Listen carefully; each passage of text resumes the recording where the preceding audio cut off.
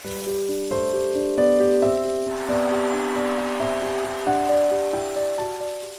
guys, welcome to my channel. How are you all doing? I hope you are doing amazingly, fantastically good because I am good.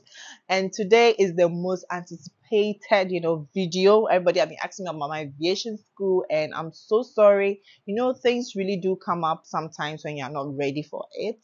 But today is the day I'm going to shoot this video, and I'm going to give you all the gist, all the tea, and everything you need to know. Okay, so today I'm going to give you my experience, as you've always been asking me in the comment section.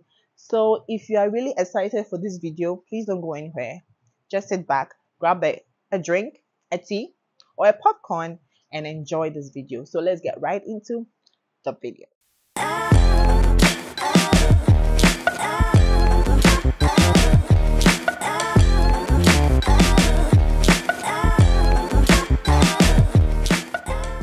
I don't want to, be beating around the bush. So I wrote some things down. So if you see me looking down, okay, I'm just looking at my point and just letting you know what I want to talk about. Okay, so first of all, I would like to talk about how we got to know the school. My husband actually got to know the school. I've always wanted to be in aviation school, but my daddy said, no, you have to go to the university.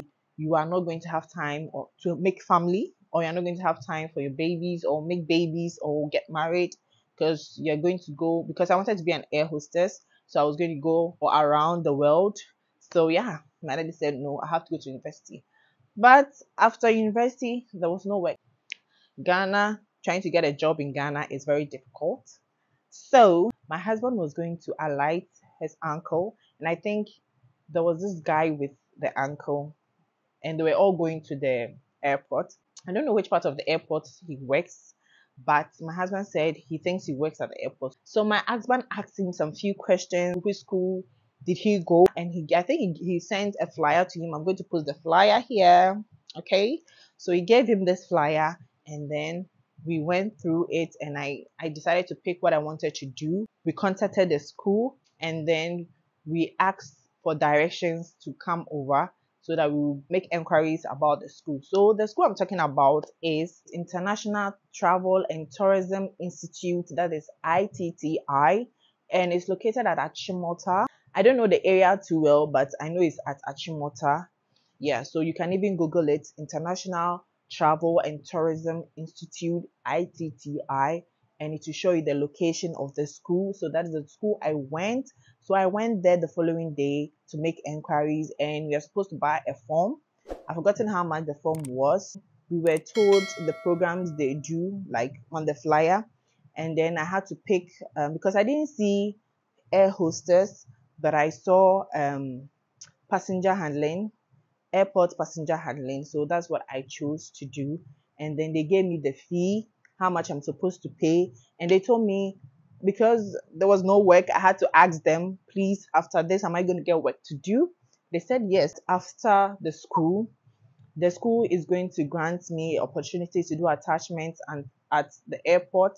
So I was like, okay, good, that is very good, because after attachment, maybe I can get a place to work there. So they told me I'll be going to the school for 3 months, and then I'll do attachments for 3 months, so making it 6 months in all. So I did a short course.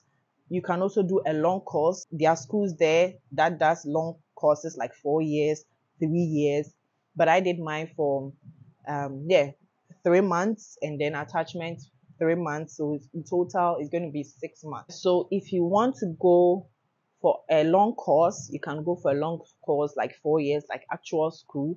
But I did a short course that is 3 months, and I'll do an attachment for 3 months, making everything 6 months. Okay, so I'll move on to when I started the school. So my first day at school, that was orientation. We're not told we're going to have a quiz. Hey, somebody tell me why we are having a test on the first day. But yeah, we did have a test. We had an aptitude test, and it was general knowledge. You have to know certain things. It wasn't all about airport or aviation. they mark and they give you, and they will get to know like if you are sharp or not. Okay, so yeah, that is what we did on the first day, orientation day. We had a test, and then I think we discussed about the test, and then We also discussed about the do's and the don'ts of the school. we went home. Yeah, and the following day we had the normal class. So for the school, the lecturers from the airport, they come in to teach us, and then they leave and another one comes. So we start school at 9 o'clock, and then we close at 1 o'clock. Yeah, 1 o'clock. But sometimes it can push beyond that. Sometimes we have tests, we have exams, we have mocks, we frequently have tests. So with ITTI, that is International Travel and Tourism Institute, their pass mark is 80%. Okay, so if you don't get 80%, you are going to fail and you have to do a reset. First time, you're not going to pay. Second time, you're going to pay an amount of money to reset. Okay. And mind you, aviation school is no joke. Like I said in my previous video, if you have not watched it, I'm going to put it up here somewhere, the link up here somewhere, so you go and watch. You have to learn so many things like city codes, country codes. You have to know airports in every country. You have to know cities in every country. You have to know tourist attractions, and you have to know the codes they use in speaking at the airport, like I said before. And so you have a lot to learn. So if you're not good at that, maybe I think you might have to go for the long course that is 4 years or 3 years. I don't know, depending on the school. But I did for 3 months, and you have to be chewing all this thing in your hair, or even get stuck in your hair. You have to learn the country codes like Accra, the code is ACC, and we even with that we have phonetics for them. That's Alpha, Charlie, that's the code, that kind of stuff. So if you are not ready, please do not go into aviation, because there are a lot of things to learn. You have to learn the baggage, the size, how to calculate the baggage size and all. You have to know currencies, every country and their currencies and their codes, like everything comes coded. Okay, so yeah, so with the 80%, if you don't get 80%, if you get 70% or 79%, you have failed, my dear. You have to go and reset. So with the 80%, it comes with assignments, it comes with mock. They can use any to give you the mark, so you have to be good, or you have to get good marks in any of them. Every day there's assignment to, to be sent home, because there are a lot of things to learn. Like I said, you have to learn a lot of codes, so there are a lot of things to learn. Before you complete school, you have to do mock, like 3 mocks and a project work. So after that, you wait for your results. When you pass the 80%, you are good to go. If you do not pass, you come back and resit and try and pass and get your certificate. When you pass, like I did, by God's grace, I got my certificate, and later I was told to come for my attachment letter, and I went there for it, and then they'll give you a company to send the attachment letters to. I sent mine to Menzies and Avians, and I'm here and yet to receive a call from them so that I can do my attachments for them. Yeah, so that is all about my school, ITTI, International Travel and Tourism Institute.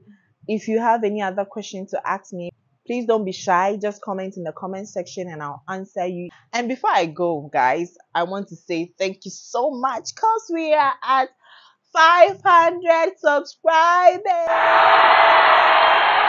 Thank you so much. Oh my gosh, I'm so grateful. I love you all. Thank you so much for letting me hit 500 subscribers. I was going to say 500 Ghana cities, 500 subscribers. I really appreciate you guys. Please keep it coming. Subscribe and let's move on.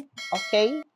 So if you love this video, please don't forget to subscribe, like, share to anyone who cares to know. And I will see you in my next one. Bye.